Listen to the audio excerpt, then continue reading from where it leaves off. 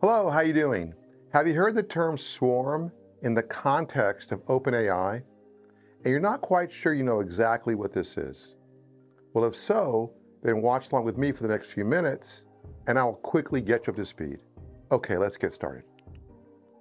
So what is OpenAI Swarm? OpenAI Swarm is a simple, open source framework where multiple AI agents can work together to get things done. It's designed to help developers experiment with how agents can talk to each other and share tasks. So with all of the frameworks out there, is Swarm worth checking out? What makes Swarm different from the other agent tools like LangChain, Crew AI, or Google ADK? Well, let me tell you a little bit more about Swarm before I answer that question. Swarm is all about building multi-agent systems. Instead of one big agent doing everything, Swarm lets you build a team of smaller agents. Each one has its own job and can pass work to others when needed. In Swarm, each agent is defined with a name, a set of tools, and an optional routine. When the agent is activated, Swarm reads the routine, executes steps in that order, and makes decisions or calls tools as needed. In the spirit of simplicity, the Swarm team made a design decision to keep no memory on purpose. So Swarm is stateless by design. Swarm doesn't remember things between steps, and that's intentional. The line of reasoning is it makes it easier to control and understand what the agent is doing. Unlike some frameworks that manage conversational history or maintain long-lived agent memory, Swarm treats each interaction as new, relying only on the input it receives and the defined context variables. This keeps the system simple, transparent, and easier to debug, though it comes at a cost of limited long-term memory. One of Swarm's clever mechanisms is its handoff system. If one agent hits a task it can't handle, it can hand off that task to another agent that is better suited. It's like calling a teammate who's better at a specific skill. So how does Swarm interact with the outside world?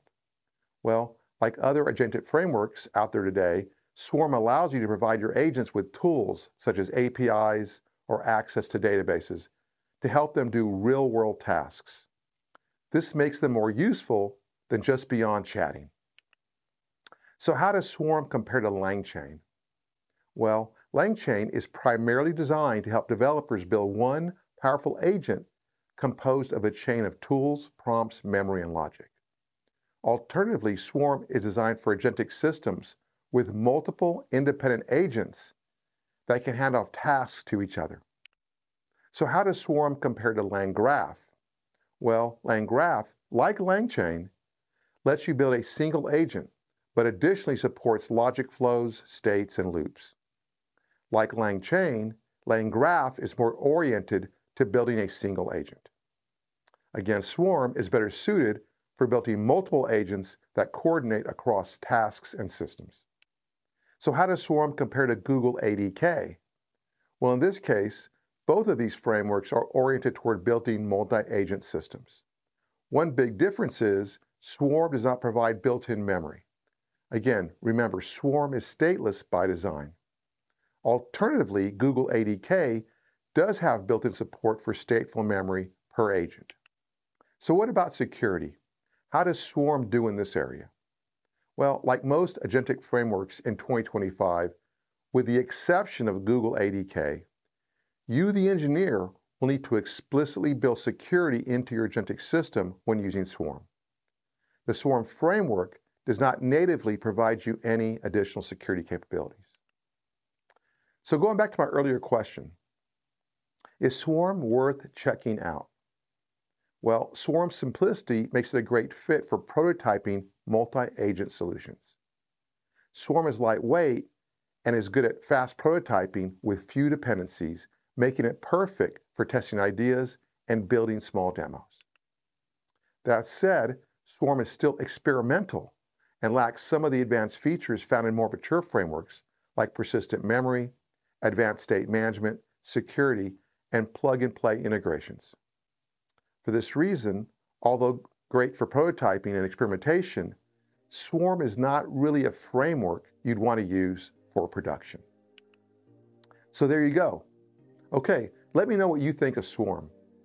Do you think you might experiment with this new agentic framework? Feel free to share your thoughts in the comments below. I want to hear what you think about this topic. Okay, thanks for watching. This video, along with all the other business playlists, are listed in the YouTube description. I invite you to watch other videos on my channel. If you like the way I'm sharing this content, please consider subscribing. When you subscribe, this really helps my channel grow. One last thing. We all love technology, and we're all excited about all the innovation with the cloud, machine learning, and AI. But don't forget to carve out time to live in the real world. Go outside, go swimming, go hiking, go climbing, go surfing. Get out and move your body. And if you do, let me know in the comments. I want to hear about this as well. And with that, have a great day. Thank you.